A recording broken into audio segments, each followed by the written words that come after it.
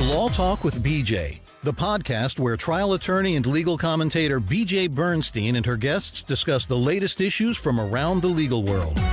BJ is a frequent commentator on television and radio.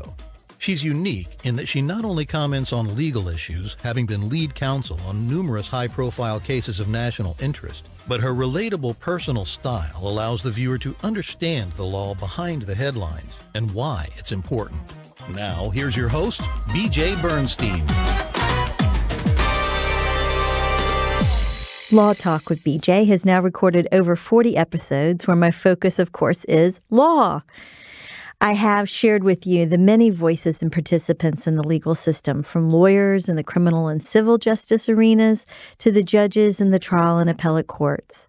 There is, though, another aspect of law, and that is the lawmakers themselves, the legislators who pass the laws that govern and that are tested and enforced by the courts. On May 19th, 2020, there will be an election to determine who will be the Democratic nominee to the United States Senate, who will run against the current United States Senator, David Perdue of the Republican Party, and they will battle it out in November.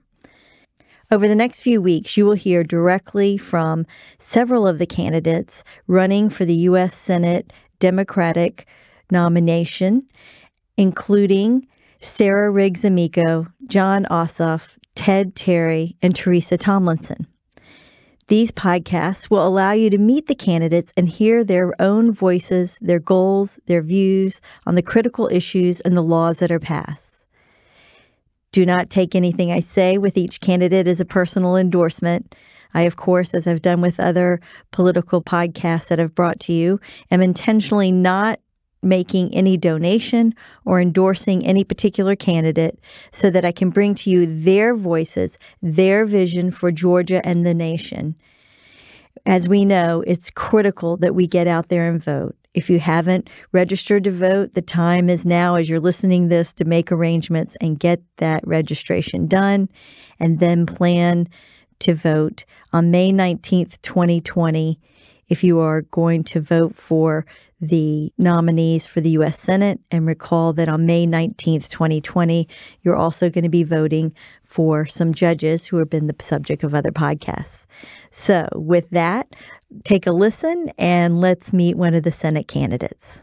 Welcome to Law Talk with BJ. In this series, you are meeting the candidates for United States Senate that are running in the Democratic primary that is on May 19th, 2020. And I have joining me for tea and a chat, Sarah Riggs Amico. Welcome. Thank you so much for having me, BJ. I'm happy to be here. So I want the audience to know who you are. There's obviously some basics. You're 40 years old. You are a mother. And you're in the business world. You are executive chairperson for a family trucking company, Jack Cooper. Your education, I'm just going to go ahead and put all that stuff out there in front of us. You have an MBA from Harvard Business School, quite impressive. And you went to undergraduate at Washington and Lee University. So those are all the little ticks that we mark on when we look at somebody, but there's obviously a lot more of what you stand for and why you're running. So let's start. Why are you running for U.S. Senate, and what do you hope to accomplish? Yeah, absolutely. So in 2018, I had the incredible honor to be the Democratic nominee for lieutenant governor here in Georgia, running alongside the inimitable Stacey Abrams. And I was a first-time candidate for office. And to be clear, I don't think I had any clue what I was getting into. I don't think that anybody running for statewide office for the first time probably does. But it was a remarkable and richly rewarding experience. I went through about 150 counties in a little less than a year. I met folks in every corner of this state who welcomed us into their living rooms, told us their hopes and dreams for the future and for their family or their children. And at the same time, they shared their heart about their fears. What happens when they lose faith in the kind of leaders we elect to office? And I think, the Senate, the U.S. Senate right now, probably more than any institution in Washington, D.C., has taken a dramatic departure away from its character. The Senate was meant to be the grown-ups in the room, the place where grand bargains were made and the interests of the country as a whole were well represented. and to sort of have that longer tenure and balance the political whim in the House of Representatives. It was meant to be this great balancing act. And instead, I think what we see now in the U.S. Senate under Mitch McConnell and his leadership is obstructionism. Time and again, the Democratic House of Representatives has passed more than 400 bills, and there are just hundreds of them that sit on the dust of Mitch McConnell's desk. He calls himself the Grim Reaper for a reason. He's refused to take up issues ranging from universal background checks, which the majority of Americans, including a majority of gun owners and Republicans, support, ranging from universal background checks all the way to pension relief. So for me, in 2018, I saw a lot of the goodness and the kindness and compassion of the people of Georgia. And I think the longer I was on the trail, the more I saw that contrasting with the kind of leaders we have in the U.S. Senate. Stacey and I came up a little bit short. My view is we had a little bit of help along the way from some rampant voter suppression here in our state. But we still I got more than 1.8 million votes, 470,000 more votes than David Perdue's ever gotten, and more than any Democrat in the history of our state for lieutenant governor. So when Stacey decided not to run for the U.S. Senate, this is probably the job I've wanted since I was 12, to be honest. My high school graduation program says, here's Sarah's grades, and here's where she's going to school, and here's what she wants to be when she grows up. No way. Mine says U.S. Senator. It says U.S. Senator. It does. It does. So, I think I had a vision of what leadership could look like if we prioritized working families, making sure nobody's poor because they're sick or sick because they are poor. Making sure that there's a check on a trade war that no one will win, but that our workers and our farmers and American consumers are losing. And, the opportunity presented itself. It's deeply personal for a whole bunch of reasons. I'm very proudly married to a naturalized American citizen. So I have 2 little girls.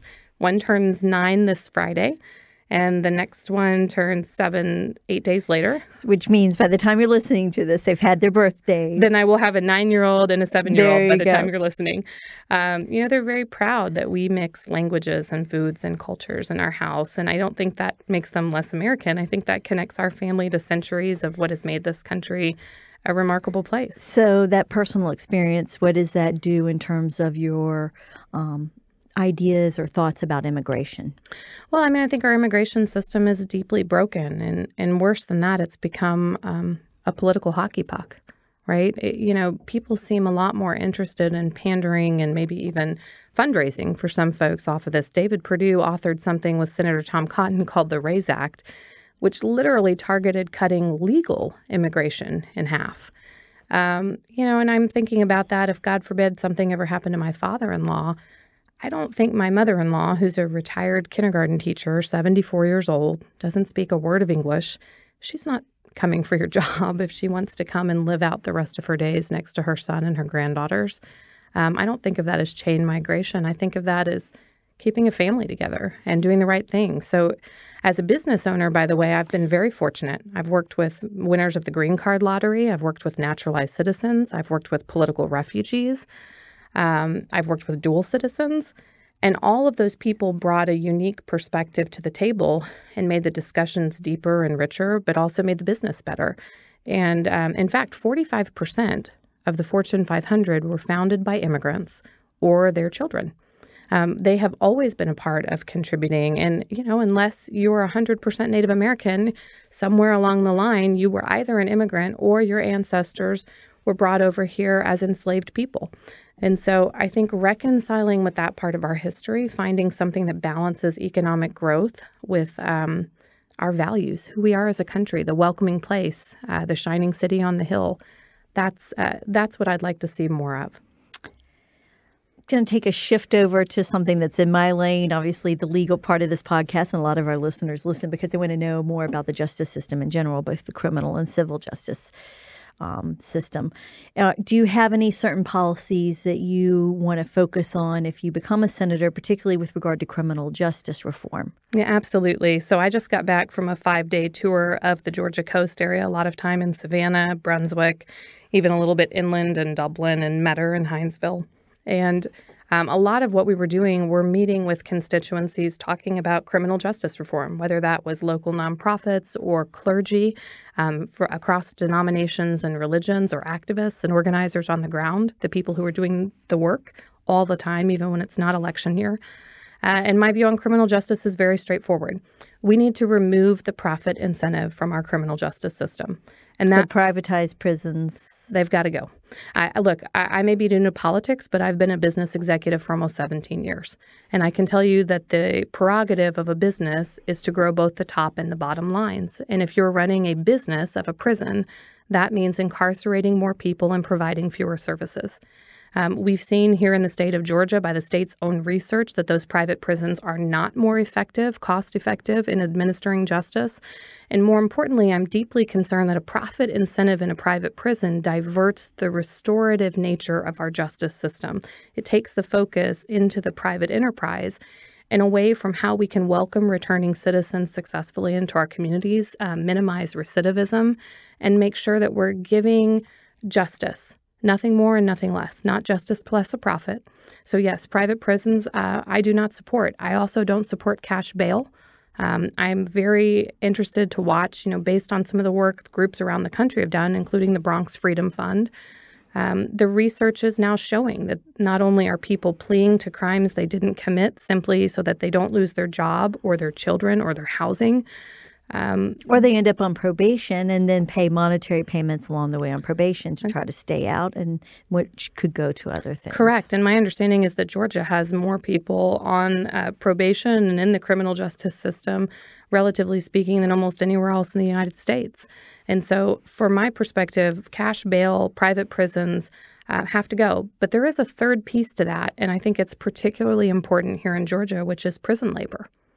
We have prison labor camps all over the state that use inmates as free labor for everything from cleaning golf courses for wealthy folks or even public golf courses to trash collection, which in other circumstances might be really high-quality union jobs that provide an on-ramp to opportunity and the American dream for families. I'm a strong pro-labor candidate. I'm the only candidate in either U.S. Senate race who has a union endorsement. In fact, I have two. I've created and saved thousands of union jobs. In fact, my business, we grew from about 100 employees in 2008 to about 3,000 now. In fact, 2,200 of those were Teamsters and machinists. They were the best partners we had in the business. And this summer, when we got caught in sort of a multi-employer pension crisis, we went through a very painful restructuring. And I spent my summer saving those 3,000 jobs. In less than 3 months, we managed to save all the jobs. Without a single wage cut. We're still paying 100% of our employees' health insurance premiums, and we save thousands of pensions. And not to be negative, but to tie into what's been in the news, that your company had some bankruptcy issues of recent. And this is the things that you've done to readjust as you're going through that process, or you've cleared the process now? Oh, the process was cleared months ago, actually. Okay. This was what they call a prearranged. So it is a prearranged restructuring. It falls under Chapter 11 of the Bankruptcy Code. We had a choice. To be honest, we probably could have muddled through for another few years, but we are part of the Central States Pension Fund, which is the next major multi-employer pension plan that will collapse in the United States in 2024. And if we waited and the federal government didn't act, all 3,000 of those jobs would have gone away. In fact, the House passed the Butch-Lewis Act. I was at the Teamsters Hall in Washington, D.C. the day that passed the committee in the House. And they sent it to the Senate. And just like he's done with hundreds of other bills, Mitch McConnell refused to take action. In fact, he not only didn't take action, he dismissed the Senate into recess. He went on vacation rather than look out for working people's pensions. And so our second choice, number one was cross your fingers and pray a lot more that the federal government gets its act together. And let's be honest, with the current guys in charge of the U.S. Senate, that's not likely. Or you could go through a restructuring process that did involve a bankruptcy filing, and you could fix it. And here's the difference between me and David Perdue. We've both had businesses that went through a Chapter 11. The difference is at Pilotex, he spent 9 months working at the company. He came in actually after the first bankruptcy as the turnaround guy. And in 9 months, he took more than $1.7 million in compensation, fired more than 7,000 people in a single day. and then quietly sneaked out the back door with his little bag of coins, and nobody knew why until a few months later when they filed for bankruptcy again over, guess what, a pension issue. So, in this year's election in November, I believe you're going to have a choice between that or the woman who knew she wanted to run for Senate, nevertheless stayed, and in less than 3 months saved 3,000 jobs, thousands of pensions, all the health care, all the wages, and fixed it. And I did it at my own expense. The way we got that deal done is my family gave up every dollar of equity that we've invested in that business for over 11 years. The way I was brought up, the leaders are supposed to take the pain. You're supposed to lead by example. You're supposed to be the one that puts everything on the line to protect the people who are counting on you. So I hope we talk about this issue more. The reality is we successfully exited the restructuring. And actually, months later, so about a week ago, I stepped down officially. I don't know that that's public yet, but I suppose it will be now when people listen. That's right. To run full-time for the U.S. Senate because I know how important these issues are. And I want to go to Washington and be a part of fixing it, not just for the 3,000 families that worked for me, but for the 1,400 multi-employer pension plans around this country, the millions of families counting on them, and for working people all over this nation. Let's move to another topic, hot topic always, healthcare. What are your positions there? What do you seek to improve? There's always, this battle between those who, Medicare for all, Medicare for some, getting it through your employer. There's a whole lot of different ways that different candidates look at healthcare. What are yours? I always start with a value statement. So first and foremost, this is 2020 in the United States of America. Nobody should be sick because they're poor or poor because they're sick. Very straightforward. I'm the daughter of a former NICU nurse who worked with some of the most vulnerable citizens of this country, right? The premature babies back in the 70s in St. Louis, Missouri. We were just brought up to believe that. I believed it so much as a business executive. We paid 100% of the premiums, still do, for our employees. So for me, I think that I love the idea that we have universal coverage in this country. I think the Affordable Care Act, which is part of the reason I became a Democrat, I'm not a lifelong Democrat, but it was the health care issue that brought me over. I think the idea of having universal coverage, nobody going without, is a very good thing. Now, how do you get there from a policy standpoint? I'd love to see us go to a public option. I think that would bring a lot of competition in. It would drop prices in the private insurance market. I would like to see an expansion of the safety net so that more people are covered by Medicare and Medicaid. And I'd like people to be able to buy into it if they like. Health insurance wasn't meant to be coupled with employment. That's something that developed in post-World War II America because there were restrictions on how much salary compensation employers could give to their employees at that time. And giving them health care was another form of compensation that was still allowed to be added to the pot. But it means, I meet people all over the state who are stuck in a job that they either are miserable at or they don't want to be a part of, or it isn't what their passion is, but they can't figure out how to get insurance for their kids if they're an artist, or if they start that theater troupe they've always wanted, or the small business that they've dreamed of. So I think not only would it make American workers more competitive, our business had operations in Canada. And when we went out to bid contracts, we didn't have to worry about whether or not we were price competitive because we chose to do the right thing and provide health care for folks. In Canada, it was paid for. So we were on a level playing field with every other business. And not only will it make it more competitive, but I think it will unleash economic opportunity and potential for all kinds of people who would love to start that business, but they just can't for fear of leaving their kids without health insurance or themselves. Let's talk about the economics and the various things, that different ways to deal with taxes and other things that, obviously everybody feels like at times that the taxes are onerous and how they're used. What is your tax policy that you would try to seek to, or is there anything you want to change, more immediate? So many things. Okay. It's such a broad question, right? Yeah. I mean, you've got the corporate side of it, and you've got the individual side. So I think maybe that's the best way to break down the question. Okay. On the corporate side, I think it's disturbing to me, as it is to many Americans of good conscience, that there are largely successful profitable multi-billion-dollar businesses that effectively pay zero taxes in this country. There's nothing about that statement I just said that is just, that provides for the economic security of the workers that make those business possible. And look, I have a Harvard MBA, right? I'm a former business owner. I'm about as far from socialism as you can get. I know the Republicans are going to talk a lot about that, but it'll be comical to watch them try to make that stick for me. But I do believe that they need to pay their fair share. I'd like to see the tax code simplified. I'd like to see us cut out a lot of the loopholes, especially in the corporate side, and at the same time be competitive in the world. And by the way, you can do both. Like, this is not an either or. That's something that people only believe in politics. In the real world, with the rest of us creating jobs, we know that there are ways to accomplish both of these objectives. On the individual side, I think the research that came out at the end of last year that said for the first time in our history, working families paid a higher effective tax rate than the top 400 wealthiest families in the country was really disturbing. If you invent a cure for cancer, if you're Bill Gates or Steven Spielberg, I hope you are fabulously wealthy.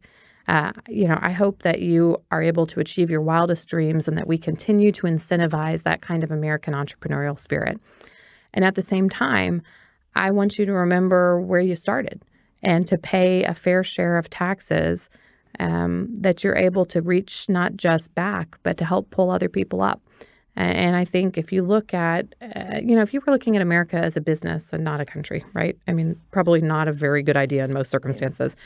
But if you think about where we're investing, it tells you about our priorities. If we're chronically underinvesting in the health and well-being of our people, if you're chronically underinvesting in infrastructure, if you're chronically underinvesting in public education, you would short that stock over the long term. There are real investments that we need to make that will pay a return, but a return on investment presumes you make an investment.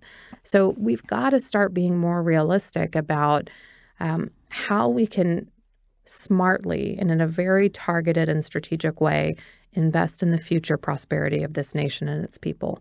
And I think that's going to start with a conversation about fairness and taxes.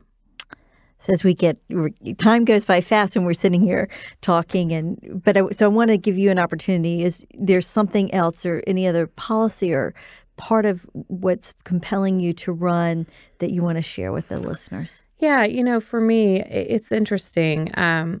We're building this campaign on three primary pillars. First and foremost is increasing access to affordable health care. I've met with people all over the state who've gotten a surprise bill from a hospital a month after they left an emergency room, right? It's the only product we buy in this country where you don't know the price until a month after you buy it, right? Nobody would buy their groceries that way. So increasing access to affordable health care, making sure that our families have the security they need for students, my daughter's age, to succeed. If you show up at school and you're hungry, or you can't go to the doctor when you're sick, or you can't get eyeglasses so you can't read the chalkboard, you're not realizing your God-given potential. You're stuck in that cycle of poverty. So increasing access to affordable health care, including the expansion of Medicaid here at the state level, strengthening the Affordable Care Act at the federal level, adding a public option, moving towards true universal coverage. Those are the things that really hit my heart. The second pillar is economic security. That includes protecting labor and organizing rights. Unions have always been not only a part of the on-ramp to prosperity and the American dream for America's working families, they've been a part of making sure we have a safe work environment. They've been a part of making sure pay equity was a real thing, right? Women had pay equity in union jobs long before they had it anywhere else. So I'd like to see that economic security and justice. And I think that is going to require some very uncomfortable conversations around race. The reality is we haven't made nearly as much progress in equity as people would like to believe since the passage of the Civil Rights Act. This has never been a perfect country, but we've always tried to move forward in progress. And until that progress and access to opportunity is equally available, no matter what the color of your skin or who you love or how or if you pray, we're not there yet. And so economic security is big for me. And the third and final one we haven't talked about is voting rights and election security. What happened in Georgia in 2018 was much litigation. In fact, we've had some podcasts on the election litigation. Some of them around my race in 2018, actually. Exactly. So, what happened here was stunning. You've got a U.S. Senate Majority Leader in Mitch McConnell who literally doesn't think we need election security laws. You've got a president who intermittently does or does not believe there was foreign interference in our 2016 election, despite the universal consensus of his own intelligence community. We've got to take this stuff seriously. Your right to vote, whether it's equally accessible, to one person as it is to the other, literally determines whether or not we can address all these other issues we've been talking about. If we don't have equal access to the ballot box, if we have people in predominantly African-American precincts here in Atlanta waiting 3.5 hours in line, while in some, more suburban areas, you've had 20-minute lines in predominantly white precincts. You had missing power cords. You had all sorts of issues. Absentee ballot rejections, in Gwinnett County alone outstripped the statewide rate by almost 5 times. If you don't have equal access, it's a little bit like taking the steering wheel off of one of my trucks driving down the highway, right? You can't control all these other factors that you need to. So I'd like to see federal election security laws. I'd like to see an update to the EAC standards around voting machines. And I would certainly like to see the full restoration of the Voting Rights Act. I think the Shelby decision was a disaster in the South. We saw more than 1,000 polling places close, including 214, I believe, here in Georgia. And, disproportionately, again, impacting rural, poor, and minority communities. It's unacceptable. Preclearance still stands in the laws. I'm not an attorney, but you are. Okay. But they did get rid of the formula. So my view is we should go back in and within the boundaries of the Shelby decision, recodify a formula that works and make sure that we are restoring the protections for communities that have been historically disenfranchised. Well, thank you for sharing everything that you are passionate about and you're feeling. And as we close out this episode of Law Talk with BJ, we've been enjoying a cup of tea that I choose that's appropriate for each guest. And I always have a hunch. And then I love that you have nailed it. I picked the perfect one for you. And this is raspberry leaf tea. It's the only ingredient in this is raspberry leaf. And it is actually historically given to women, particularly around birth, for strengthening. And there's a lot of cultures that feel like raspberry leaf is for strengthening and self-actualization and making a strong, positive peace and care for the world. So if you do get this job, I hope that maybe you'll think about the raspberry tea and let it infuse how you lead and govern. So thank you for joining me. Thank you so much for having me. I appreciate it. This podcast is not to be construed as legal advice. With any legal issue, you should reach out to a professional attorney that practices law in the state and area of law for which you need information or consultation. Law Talk with BJ does not establish an attorney-client relationship, which is only formed when you have hired an attorney and signed an engagement agreement or contract. It's Law Talk with BJ music theme written and produced by Atlanta Audible. This podcast copyright 2018, BJ Bernstein, Esquire.